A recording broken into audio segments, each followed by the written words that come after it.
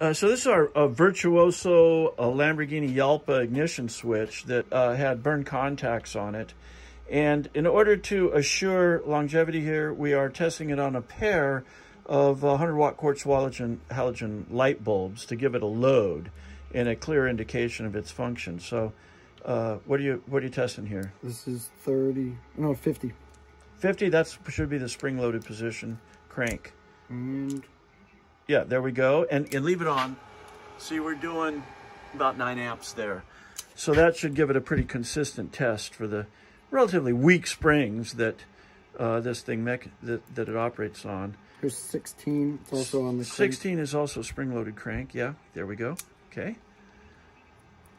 And we have 1554. 1554. I think that's just that's on acceptant crank, right? Go ahead to spring-loaded crank. Stays on. And it stays on. Okay, so that could be ignition, you know, because it's on. Is it on the accessory position as well? No. No, not on an accessory, so that's fine.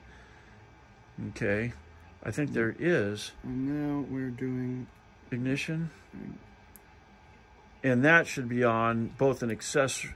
Well, it's actually INT, which will be accessories. So it's on the accessory position, and it's off. It's off now, and you're turning right. So there could be ignition, what have you. It probably stays on during crank, right? Go ahead and... Yeah, it stays on during the spring-loaded. So that's it. You've tested them all, haven't you? Mm-hmm.